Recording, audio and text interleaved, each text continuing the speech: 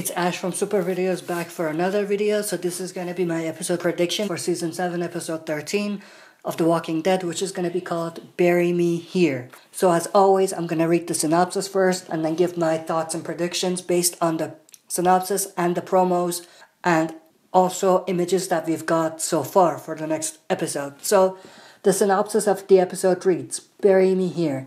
Things do not go as planned when a group of Kingdomers delivers goods to the Saviors during a routine supply drop-off. So obviously we knew that things weren't going to go well based on the promo.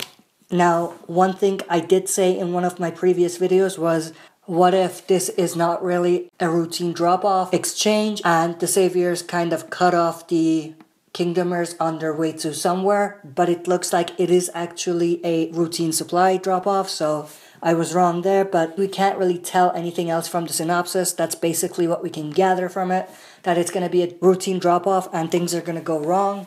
Now, obviously, there has been an altercation in each of the exchange that the Saviors and the Kingdomers have had, so I'm assuming this time something is definitely going to happen for real, not only based on this synopsis and because it's been teased so many times, but also because in the promo we do see King Ezekiel pull his gun. So if the King Ezekiel is pointing his gun at the Saviors, that means that it's no joke anymore and that something is definitely going to go wrong.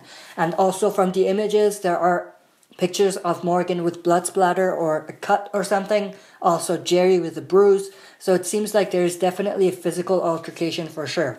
Now, that's basically my predictions for the exchange portion of this episode. But I think we're going to see other parts to this episode as well.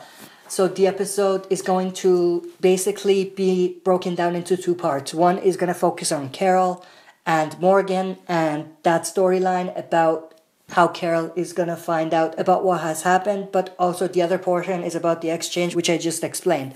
But for Carol, I think even in the sneak peek and the promo, it's teased that she definitely gets a feeling that something is wrong and that perhaps Daryl was not all honest with her when he was telling her that everyone is all right. So she's going to go to the kingdom, which she doesn't do. So this is the first time she's actually traveling on her own will to the kingdom, which indicates that she's thinking something is up. That's why she's going to the kingdom. She's looking for Morgan and she wants to talk to Morgan and she's asking Morgan, is everyone all right? So it seems like in this episode, it's definitely going to be revealed to Carol that Glenn, Abraham, Olivia, and Spencer have been killed by the Saviors. And that's going to be very interesting to see. And it's going to move Carol's story forward. And it's going to make her or push her into wanting to fight now. And it's going to be very interesting. Because now, if Carol finds out, Carol is not going to sit back. She's going to, at least, if she's not going to go to the Saviors and try to kill them all herself, she's going to want to convince Ezekiel to fight. And since Ezekiel trusts Carol and respects her, it might actually work a long way into getting Ezekiel to join this war. But in terms of my prediction, that's basically all I have to say. That's it for this video. Thanks for watching. I'll be back for another video.